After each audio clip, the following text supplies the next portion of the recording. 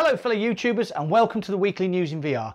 Today we'll be talking Star Wars Squadrons, released to a very enthusiastic reception. Nominees for the 2020 Golden Joystick Awards are announced. The Walking Dead Saints and Sinners is a whopping install on Oculus Quest. Your gender may dictate if you suffer from motion sickness in VR. And finally, are HTC prepping a rival to the Oculus Quest 2? So let's get straight into the action then. And remember, we are born to respawn.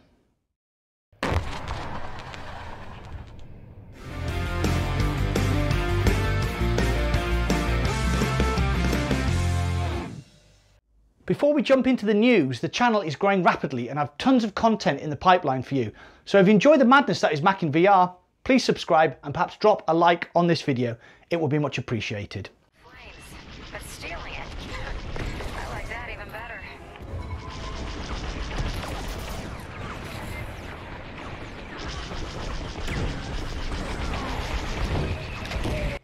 Star Wars Squadrons released on the 2nd October and has been greeted with elation by fans of the series and high praise from a number of big game reviewers including IGN, Upload VR, plus dedicated VR YouTube channel Virtual Reality Oasis, Ben Plays VR and even perennial Call of Duty Warzone player Jack Frags.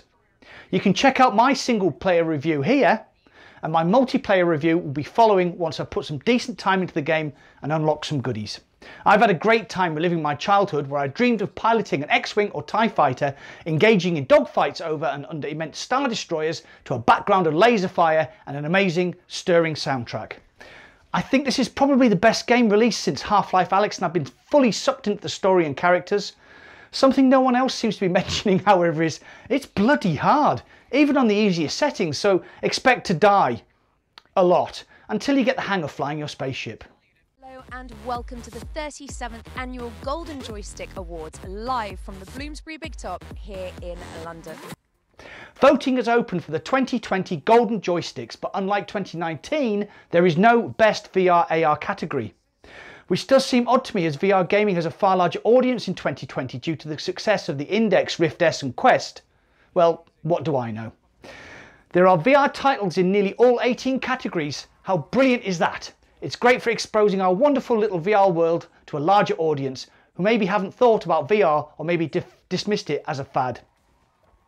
Half-Life Alyx has fared particularly well with 3 nominations along with No Man's Sky, The Walking Dead Saints and Sinners, Marvel's Iron Man and Microsoft Flight Simulator, which doesn't support VR yet, but it's on the way, so I've included it. Okay? Also, Oculus Quest 2 has been nominated in the Best Gaming Hardware section, which it has to win, right? I mean, NVIDIA totally screwed up the launch of their new RTX 30 series GPUs and Oculus put a Snapdragon XR2 into the Quest 2 for f***'s sake.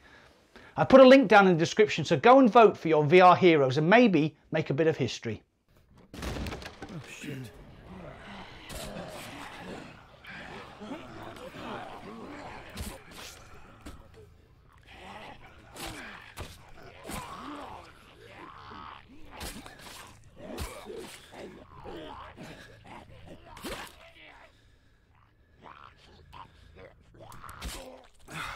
Skydance Interactive have revealed the size of the download for their upcoming port of the excellent Walking Dead Saints and Sinners to Oculus Quest and Quest 2. With the inclusion of the Meat Grinder update, it will weigh in at a portly 12 gigabytes, which makes me think that my pre-order of the 64 gigabyte version of Quest 2 might be a bit short-sighted. With many developers working on graphical updates to enhance their games on Quest 2, this sort of size may become the norm in future titles, which means your Quest 2 may fill up quicker than you think.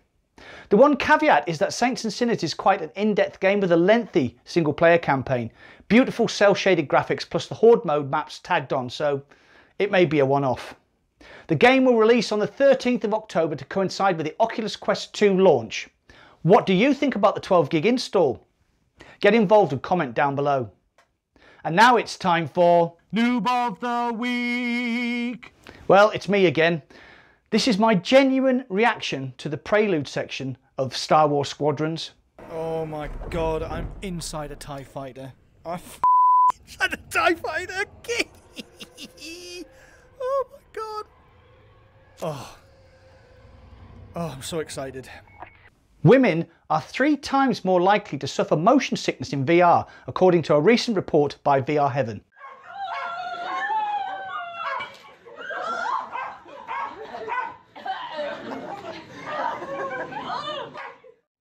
The report, which polled 300 responders, so not a major study due to low numbers, but it showed that nearly 58% of women experienced motion sickness at some time while in VR. It doesn't mention what they were doing in VR, however, whether they were playing a game or viewing an experience, but to be honest, I've been playing VR for over 4 years now, and the only time I've ever felt nausea was after forking out £20 for the frankly embarrassing Walking Dead Onslaught. Don't buy it, it's shit. It's time for Anorak Corner, featuring Malcolm. Did you know that according to a recent report in the hallowed tome The New Scientist, women are 3 times more likely to suffer motion sickness when in VR, and it could be down to the size of their feet? I've never touched a real woman, apart from my mother, but that doesn't count. The VR headset manufacturer HTC may be about to throw their hat in the ring with a consumer-focused standalone HMD, which will also rock the next-gen Snapdragon XR2 chipset, according to the popular website Road to VR. Their strategy is unclear at the moment, but my guess will be to make a premium standalone headset that fully utilises the power of the XR2 chipset instead of trying to go toe-to-toe with the Quest 2 and Facebook's billions. I mean, come on, Facebook must be selling that headset at a loss. There must be.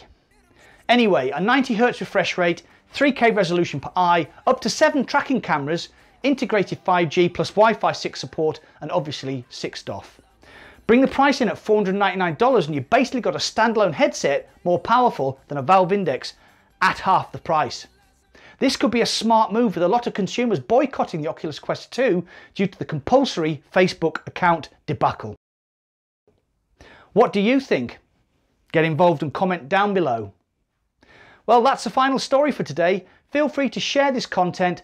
Please like and subscribe to support the channel, and don't forget to hit that bell icon to be notified whenever I upload any new content. Thanks for watching.